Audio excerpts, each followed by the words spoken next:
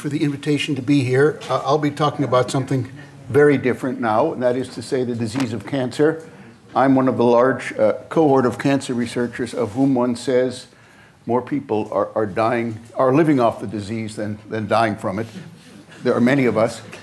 Just to begin, I would just mention the fact that if you look at a whole variety of different kinds of cancers, cancers develop in a multi-step process that often takes many decades long to develop to its completion. Already in 1989, Fogelstein and Kinsler and others were able to show that in the context of colorectal cancer, these changes in the histopathology of a tumor leading from fully normal tissue to a primary carcinoma involved and are accompanied by alterations in the genetic constitution of the cells that are involving progressively more to a state of high-grade malignancy. The same can be said, for example, in the pancreas, where once again, as one sees the increasing degree of histopathological abnormality, one sees the accumulation of genetic mutations which are not simply accompanying this change, but actually driving the change. And the model that has developed is that there's a whole series of pathways in a human cell that need to be deregulated. Here is one representation of this, and what one has learned is if one perturbs each of these distinct signaling pathways together, that will create a fully transformed cell, indicating that one needs multiple successive changes in a human cell, at this case in the level of genetics, in order to create a fully neoplastic, a fully malignant transformed cell. This has led in turn to a model of Darwinian evolution, where one has mutation followed by selectively advantageous mutations, followed by clonal expansion, which leads to new populations of cells that sustain a second and a third and a fourth mutation, each of which confers increased proliferative advantage, and that in turn allows the clonal expansion that leads to these highly malignant cells. Once again, a series of 4, 5, 6, 7 changes. And these changes, this complexity of multi-step tumorigenesis, explains much of the overall phenomenology of human cancer, because here one sees that most cancers take a very long time to develop, with the exception, interestingly, of female breast cancer. But luckily, most of the defenses that are hardwired into our cells are able to act to forestall the appearance of human cancer, simply because they are so complex and require multiple steps of being breached by these multiple mutations, which I indicate are accumulated in human cells as they progress ever more closely to high-grade malignancy.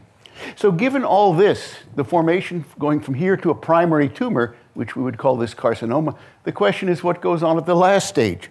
And does that last change, going from a primary tumor to a distant metastasis, actually require additional genetic mutations? And is it also a process driven by some kind of Darwinian evolution? In truth, this process going from a primary cancer to metastasis is actually, it subsumes a much more complex multi-step process that's often called the invasion metastasis cascade, and involves the acquisition of invasiveness by cancer cells, their invasion into and escape from the circulation, and ultimately the formation of a macroscopic metastasis. And the question is then, is this last step also fueled and driven by additional genetic mutations? And here one learns, at least in the case of carcinomas, which on their own constitute roughly 80% of human cancers, some interesting lessons from looking at tumors like this one here. Here we see human breast cancer cells, which are expressing, interestingly, an epithelial marker. By definition, carcinomas all derive from epithelial tissues, and this indicates that these carcinoma cells express an epithelial marker, seen here in red. Outside of these implanted carcinoma cells are host cells, indicated by their blue nuclei, which are normal host cells that are recruited into the tumor by the cancer cells in order to provide the tumor cells with various kinds of physiologic support. And of great interest to our discussion today are these green cells, because they have shut down the epithelial marker, in this case it's called cytokeratin, and instead now express a mesenchymal marker, vimentin. And this means that these cells have undergone a profound transdifferentiation, a change in cell state. Previously, they were epithelial cells, such as those that line our skin, and now they've become connective tissue cells. And this change, which occurs massively in this tumor, seems to generate an entirely new set of cell biological attributes. So here one imagines this conversion occurs on all of the fronts of the cancer cell, and thereby engenders these profound changes in cell phenotype. Here one can see it more closely, where we see a tongue of carcinoma cells expressing the epithelial marker once again. Outside are the recruited host cells. We call these the stromal cells. And what you see is that the carcinoma cells that are directly opposed to the stroma seem to have undergone this change from an epithelial to mesenchymal state. And this change is often called the epithelial mesenchymal transition. And it's a cell biological program that is involved often in wound healing, as I'll show momentarily in embryogenesis. And it endows these cells, obviously being triggered by contextual signals from with a whole new set of properties. Here one sees the converse process, a tongue of carcinoma cells that have instead of now express the mesenchymal marker vimentin, which the cells in the center of this tongue of carcinoma cells did not express. And this cell biological program was described first in 1986 by Betty Hay, who was a chairman of cell biology at Harvard Medical School, or as they call themselves, the medical school in Boston, much to the distress of the other medical schools in Boston. But we won't go there. And here we see it's a series of cell biological changes which involve more than just subtle changes in cell biological phenotype. It's a profound shift in cell biology. When my lab first started working on this epithelial mesenchymal transition, I got pushback from the developmental biologists who said, being very territorial, this is really their domain. Why am I horning in on what they're working on? And I realized only years later that I have a legal and hereditary right to work on the EMT, because it turns out Elizabeth Hay was lured into the profession of biology when she was an undergraduate by my sister-in-law's father. So obviously preordained. Anyhow, so one thing that's unexplained by what I've told you until now is the nature of the signals that are released by the stroma and impinge on the carcinoma cells to evoke the activation of this previously latent EMT program, which is normally unexpressed in the epithelial cells, but is expressed, is induced in response to these signals. Here we see one manifestation of this, the work of Ann Lee. Here's a carcinoma cell, releases this signaling molecule, it's called interleukin-1, that impinges on a stromal cell, a normal recruited host cell, that responds in a multitude of ways, sending signals reciprocally back to the carcinoma cell, which then activates its previously latent EMT program, which previously had not been expressed. Here's another alternative interaction between the stromal cells and the carcinoma cell. In this case, we're talking about a carcinoma cell that has already activated its EMT program, already has acquired mesenchymal characteristics, and here it recruits a host cell, a macrophage, which becomes tethered mechanically to the carcinoma cell, sends signals in that sustain the expression of the EMT program long after it's been activated, ensuring that this carcinoma cell will dwell for a longer period of time in the mesenchymal state. The EMT program is of ancient lineage. Here we see a sea urchin embryo in which a blast gel is already activating the EMT program in anticipation of forming the endoderm and the mesoderm. And in fact, there are a series... Well, Gary has connections with the fire department. That's nothing. We don't talk about that.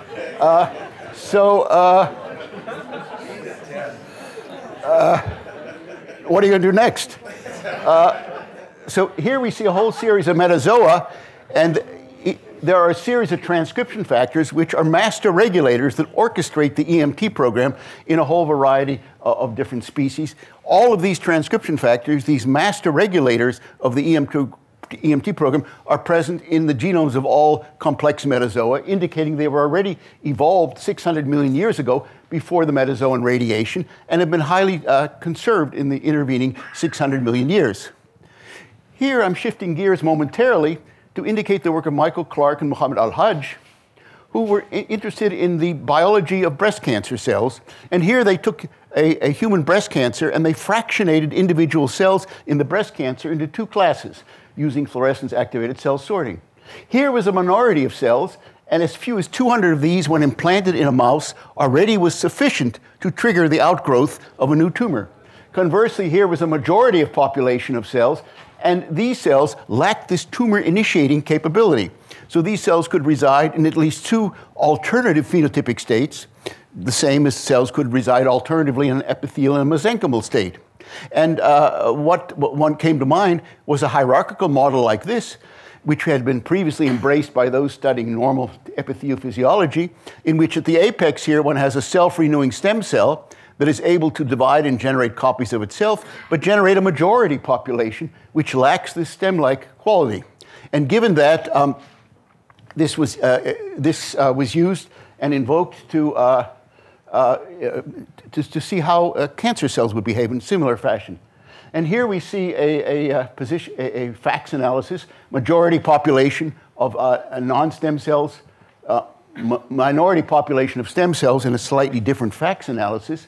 And what Sendaraimane and Maijing Liao did in my laboratory was to ask the following question. Is there any connection between the EMT program I told you before about and the stem cell program, which I've just described? And what they found was when they took these non-stem cells and they forced them to go through an EMT, changing their morphology and monolayer culture, all of the non-stem cells migrated en masse from the non-stem cell into the stem cell position, providing the initial indication that the EMT program is a very important route by which epithelial cells can enter into the stem cell state. Indeed, naturally present epithelial stem cells express a whole series of mesenchymal markers indicative of the notion that, in fact, the EMT program is an important route for cancer cells and normal epithelial cells to enter into the stem cell state. Implicit in what I'm saying are actually two things. First of all, there's great similarity in these processes between normal and neoplastic stem cells. And secondly, the changes I'm describing here, to the extent that they're important in the biology of normal cells and cancer cells, have nothing to do with the genome, because these are all epigenetic changes. And to the extent that one wants to understand the biology of cancer cells, sequencing the genomes of human cancer cells, which is all the rage these days, will tell one absolutely nothing. So, but this stays entre nous here. Okay, so Wenjun Guo asked the question, can one produce more compelling experimental proofs that there's a connection between the EMT program and the stem cell program? What he did was he took mammary stromal fat pads, removed the rudimentary epithelial cells there, implanted mammary epithelial cells, and if they indeed contain mammary epithelial stem cells, they could generate a new incomplete mammary ductal tree, a stringent test of the stemness of the implanted cells. And what he found, to make a long story short, was that if one takes mammary epithelial cells, a certain quantum of them, and puts them into a mammary stromal fat pad and waits 6 or 8 weeks, they form a rudimentary structure like this. However, if one takes those cells, briefly exposes them to an EMT-inducing signal, and then implants them, they form mammary ductal trees like this, improving by a factor of 25 their ability to seed an entire adult organ, indicating very strongly the connection between the EMT program and the epithelial stem cell program. Here he increased the stemness of these cells by a factor of 100 by exposing them transiently to EMT-inducing transcription factors and plotting out a very simple genetic path between bona fide stem cells and highly differentiated cells. This led in turn to another series of questions, but perhaps for me the most interesting question was the following. I told you before that the formation of a primary tumor involves a whole succession of genetic changes. Is it the case that this final step involves the additional accumulation of genetic changes, or might it be the case that the cells that have arrived at this stage in multi-step tumorigenesis are already genetically equipped to metastasize, needing only to activate their previously unexpressed or latent EMT program? And in other words, are these carcinoma cells already genetically equipped to metastasize?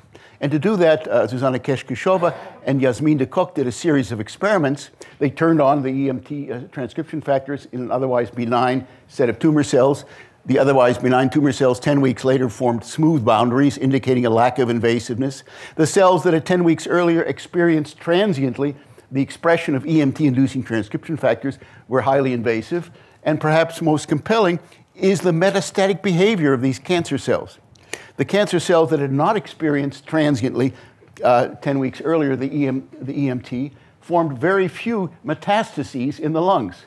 However, those that 10 weeks earlier had indeed formed lung metastases now formed 400 micrometastases, small clusters of cancer cells in the lung, or alternatively macroscopic metastases, far larger than these small clusters. And I think, given the time, maybe I should. I have still a couple minutes. Oh, you scared me. Okay, so just to finish up, I mean, I'm still in the business, but just for today. Here's the cross-section of a mammary duct, the work of Chenier. And what she has studied is the fact that the mammary duct is a bilayered epithelium. Here's the lumen. Luminal cells on the inside, and on the outside are basal cells, which are the known sites of mammary epithelial stem cells. And the question is, if one induces now cancer in these mammary epithelial cells, in this case in the mouse, what will happen in terms of the formation of cancers, the normal stem cells, and the cancer stem cells? Again, to repeat, the normal stem cells are known to reside out here, and these normal stem cells express naturally the slug EMT-inducing transcription factor, indicating that the EMT program has a role in normal stemness. Here you see one manifestation of this in the work of Chenier. Bilayered epithelium, slug is expressed here on the outside. This is the location of the mammary stem cells. Here's a complication here, because on the outside, you see cells expressing other kinds of EMT-inducing transcription factors. These green cells on the outside, because this mammary duct, like the tumors I showed you earlier, is surrounded by a normal stroma. And the normal stroma is naturally composed of mesenchymal cells, and they actually express a whole series of EMT-inducing transcription factors. Here's yet another EMT-inducing transcription factor expressed by the stromal cells, the normal host tissue, which complicates the analysis. Here, to make a long story short, are the results of Chenier's recent analysis of what happens when one actually induces carcinoma in a breast cancer-prone transgenic mouse. And it's actually quite interesting, at least for us. I mean, maybe not on the canvas of world history, but at least for us it's interesting. Here we see the bilayered epithelium that normally exists in a normal mammary gland. Slug is naturally expressed. This is an EMT-inducing transcription factor in normal basal cells. Luminal cells express none of these. If one starts the development of cancer, now one sees suddenly the appearance of the first cousin of slug, termed snail, which is turned on and turns on yet another EMT-inducing transcription factor, ZEB1. And I will tell you now that these cells are now cancer stem cells, which means that if they're extracted and implanted in a mouse, they can now generate new tumors. That has an interesting kind of take-home lesson, because it suggests that the cancer stem cells, which arise here, do not derive from the normal pre-existing normal mammary stem cells, which are in the other cell layer. In other words, cancer stem cells turn on their program rather than drawing from the pre-existing normal stem cell program. These cells up here turn out to be highly metastatic, the sources of lung metastases, and after they disseminate to distant tissues, the cancer stem cells then generate in the metastases a hierarchy which has a vague resemblance to what pre-existed in the normal tissue prior to metastatic dissemination. So we begin to realize now the dynamics of what governs normal epithelial stem cell physiology, and how this program can be subverted by the cancer cells by activating, in this case, previously latent EMT-inducing transcription factors to drive their malignant progression.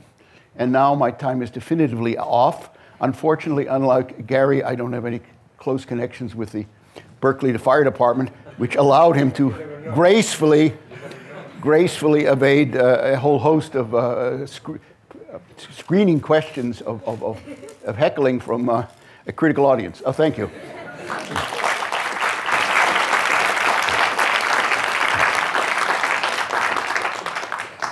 So Bob would like some heckling.